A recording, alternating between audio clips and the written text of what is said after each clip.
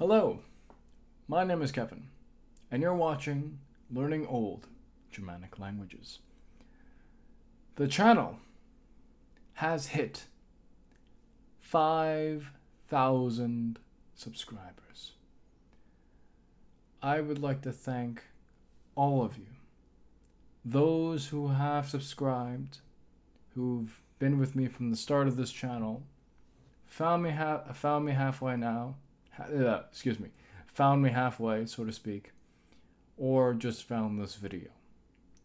And even those who've come by and they're no longer subscribed. And even those who are not subscribed at all, but they just came by just to watch a few videos. I thank everyone. Patrons, non-patrons. This channel would not be where it is now if it wasn't for you guys.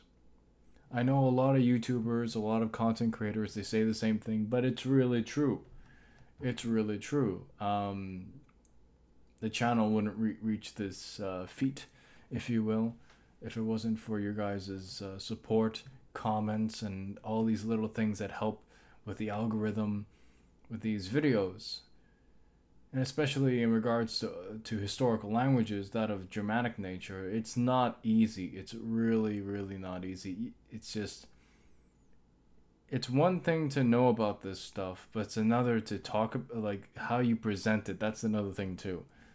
Because for a lot of people, this stuff seems very dry and extremely academic and not really that interesting. It's really how you present it. And the thing is, I understand. Well, I have a pretty good understanding of YouTube and why people go into YouTube. You know, people go into YouTube to mainly to get entertained, to kill time, so to speak. Or there are others who use YouTube as a means of obtaining knowledge, obtaining information, to learn something, right? So, and the thing is, with this channel, I hope it has some benefit to all of you in some shape or form, whether that's, you know, learning another language or just experiencing a historical time period or what have you, because there are different people who come to this channel for different reasons, right? Some of you are purely into the linguistic stuff. Some of you are pursuing linguistics in academia. Some of you just see this as just for fun, you know, and those are into this or also the history or what have you. You know, there are a myriad of variegated people out there that want to know this stuff. And I thank all of you for that, because this channel has a grand importance. I'm not saying that because, you know, I want to come off as like to make this channel greater than it actually is. But if you think about it in the grander scheme of things, if I may say so, this channel has an importance like other historical channels. But like, to go deeper, it's one thing. The thing is, there are many history channels out there that talk about the events of history. Well, not, don't get me wrong, that's important. But there are fewer out there that actually go into how people spoke in the past, you know. And the thing is too, I hope this channel has inspired you to pursue learning historical languages for whatever reason, but there's more to it than just language learning. I mean, it's because it's a language. Again, you know, this is going back to my point about that people go to YouTube for different reasons, and that, and how you present this stuff too, because the thing is, I know that most people go on YouTube to get entertained. So, and the fact that I'm dealing with languages, there's an air of creativity as well. Because it would be even boring for me to be only purely academic, purely linguistic, purely, you know, what have you. I mean, that has its own value, don't get me wrong. but not everyone is academically inclined, right? And I understand that, and that's fine. You know, not everyone has the mind for that, and that's fine. No two people are the same. All right. So what I'm really getting at is I like the fact that I can play with these languages in that I could create a historical, not historical. I can create well, there you are, non-historical content, like as in content that's not from the period but using the language of the period to create something like for today. Like I can express my own thoughts in these other languages, Gothic, Old High German, in an Old High German dialect, if you will, Old Saxon, Old Frisian, or what have you, you know, etc., etc., and make the language more interesting, you know, because if you're only, because a lot of people tend to think of these languages as only relegated to the past, and that's their only function, is to, you know, but the thing is, with these historical languages, how creating content in them actually has its own value. That it when content created in these languages today, it makes the past seem less foreign, right? This is relative to this is, yeah, relative to the language in question, right? I mean, the thing is, in some ways, modern German, it hasn't really changed that much from old High German dialects. Don't get me wrong, there's a lot that has changed, but like there are some things that haven't changed as well, and as well, yeah. So content made in these languages make the languages seem make the past seem less foreign. This is more true for present English and Old English because the two are very different from each other. But for other languages, well, that's another thing too. That reminds me that when you look at languages of the past of the same family, you begin to realize they're very similar to each other, and it goes to show that other languages are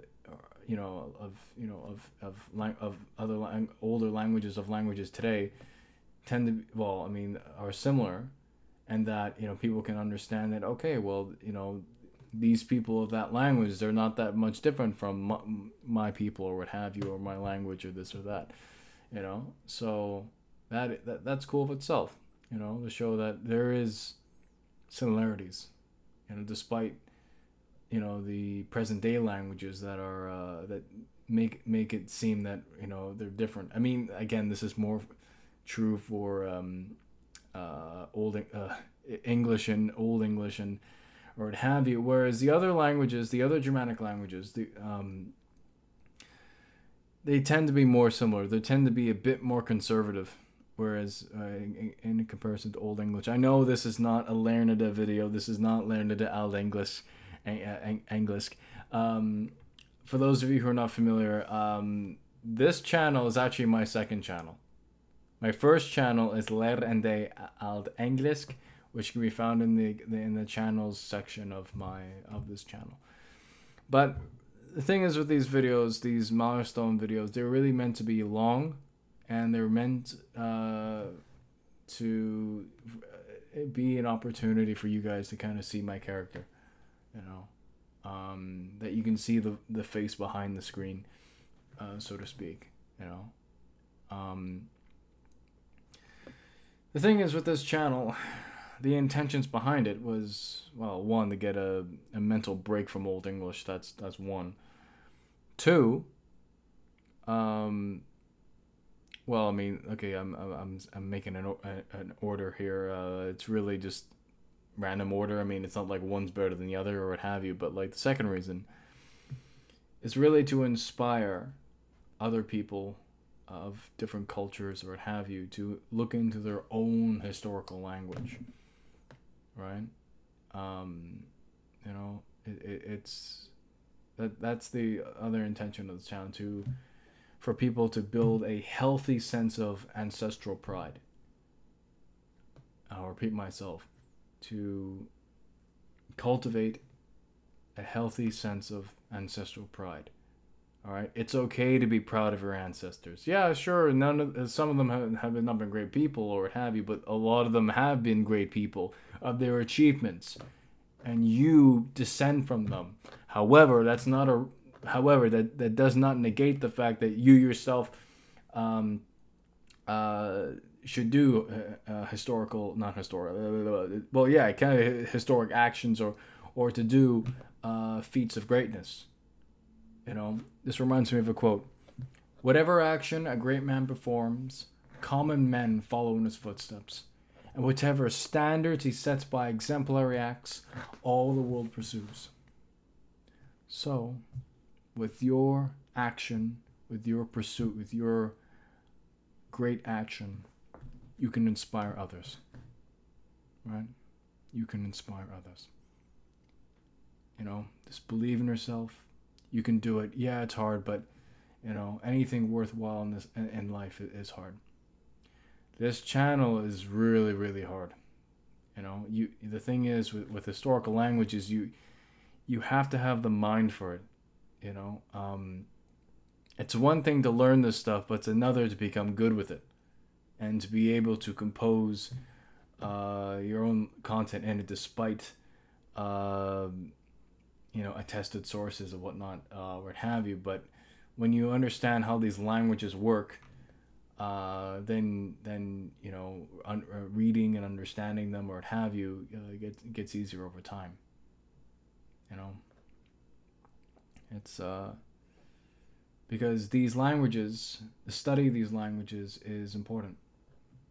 Is important for manifold reasons. I mean, it's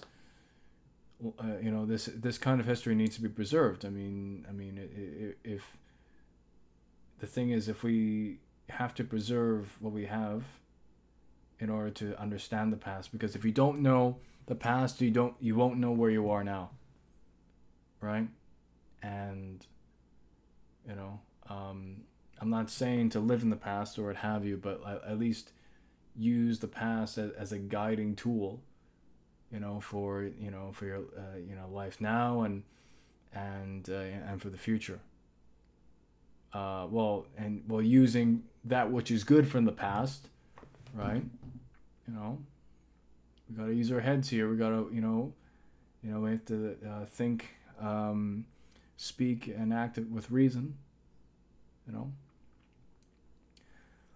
So, yeah, it's this channel has great importance of itself. I mean, it's just, in the grander scheme of things, I mean, I should be more active on it. I mean, and I'm gonna be very honest with all of you, why I haven't been really that much active on this channel.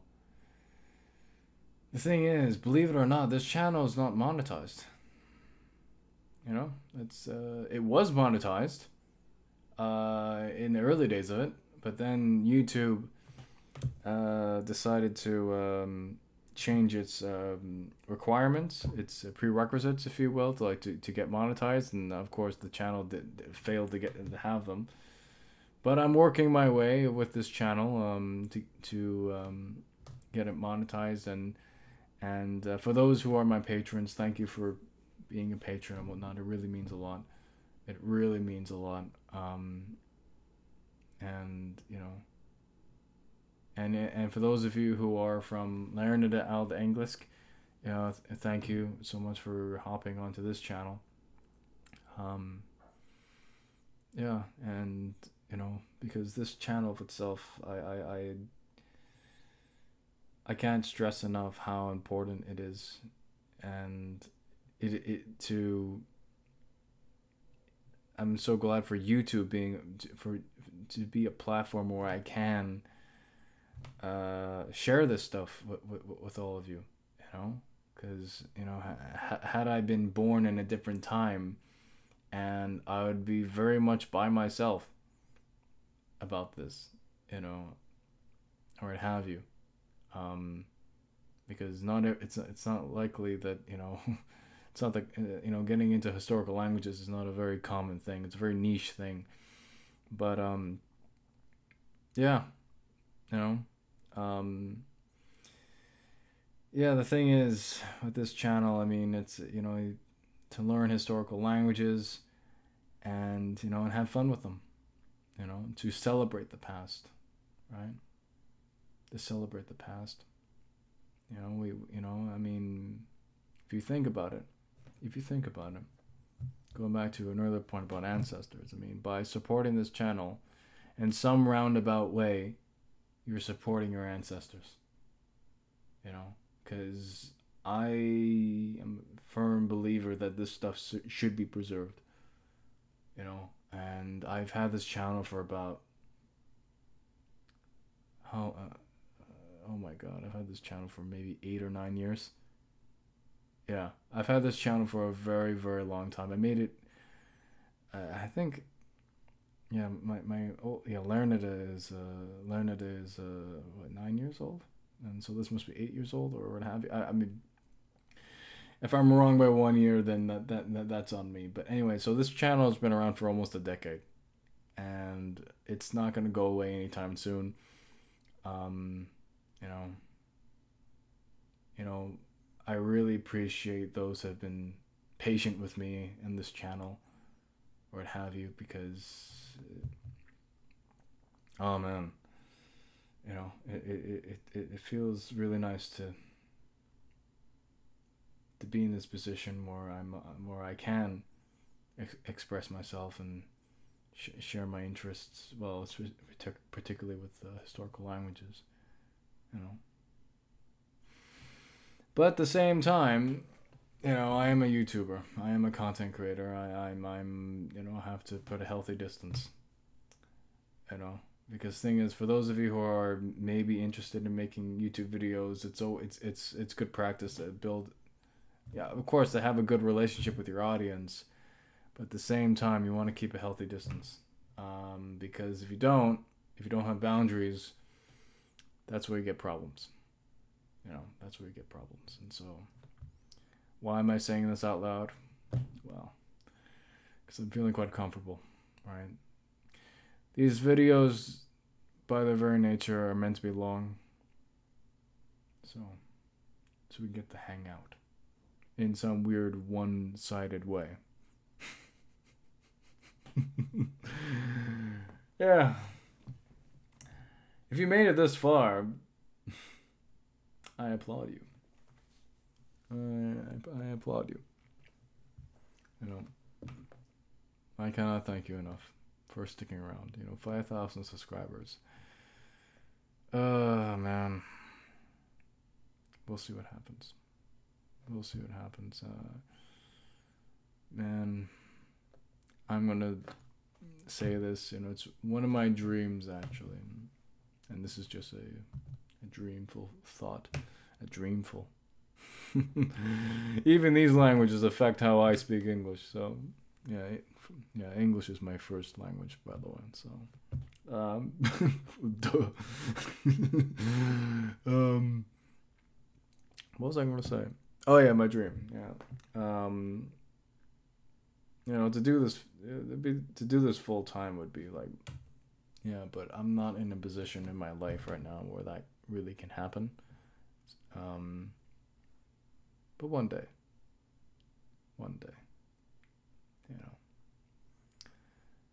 I just gotta keep doing what I'm doing, because this stuff needs to be preserved. And the thing is too, it's one thing to know these languages, but then, okay, because the way I see it is that language is a tool, right? A tool can be used in the mode of goodness, where you can inspire positive change in the world, or you can uplift someone's spirit, so to speak. That's the kind of content I like to do with these languages. Yeah, they may not be from the period, but like at least, it's what I'm saying in the language, that's positive, that's uplifting, it's conducive to self-improvement or what have you. Right? As a tool, it can also be used for neutral things. Where or yeah, just neutral things. Talk about the weather. Something innocuous. Or as a tool, one can use that tool for negative things, to bring down someone, to, I don't know, this something not uplifting, dark, or to have you, this or that. So a tool can be used in these three ways. You got the positive, via positiva, then you got the neutral, and you got the via negativa, bad things. The mode of goodness is what I strive for this channel. Because the thing is, I understand that there are a lot of people out there that are suffering. That the people would think, oh, the world's a bad place. Life is only good as you make it. You are a master of your own destiny. All right? You can turn things around. You can turn things around. It doesn't have to be this way. Right? Yeah. So,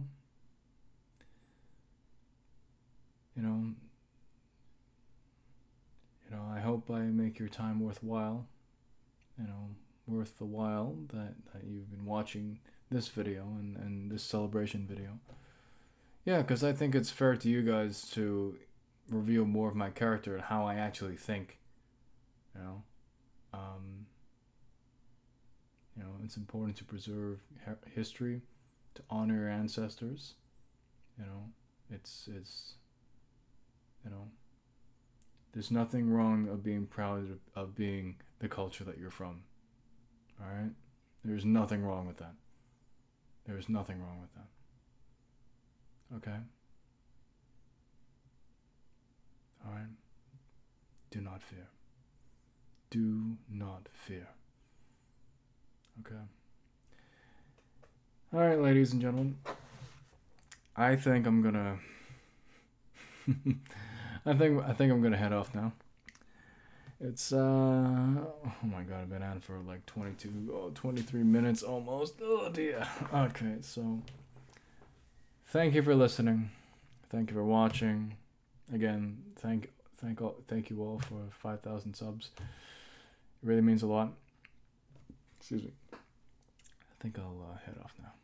All right. Take care.